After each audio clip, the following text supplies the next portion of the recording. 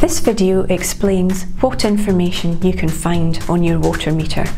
On your meter, the number at the top you can see is your unique serial number.